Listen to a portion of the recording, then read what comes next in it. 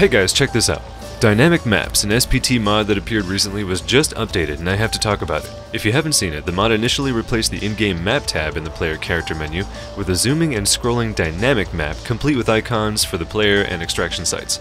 Already tremendously useful to many players, great for Tarkov players young and old simply by providing a live map in-game.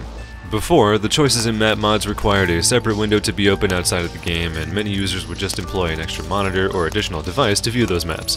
But now, as of version 0.30, developer mpstark has implemented an overlay toggle for dynamic maps, making it possible to show the map with a key, no map tab required.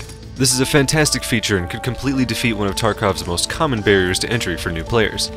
Getting lost and dying to the time limit for lack of orientation is a thing of the past. With this update, a gamer at any skill level can now start playing in a more informed and time-effective manner. I can't imagine how useful this would have been for me at the outset, but at the time, there was something to be said for the hardcore nature of having to study the maps in places completely removed from the game, almost always a web page.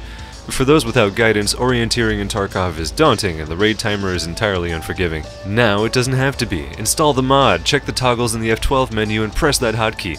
It can show your player position, extractions, corpses, and even the bots now.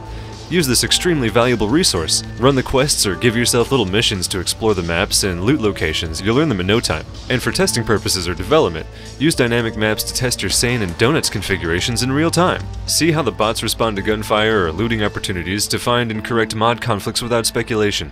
In concert with other mods like Bot Monitor, we will finally have a much more complete understanding of how AI mods are running, supremely useful for those with a long mod list like myself. Forgive my sudden excitement about this, but I just love to see developments like these. They make the game more accessible, but also just sort of bring it into a more modern state that fits typical gaming needs. What's more, they give me more tools as a content creator, constantly in the midst of mod testing for videos.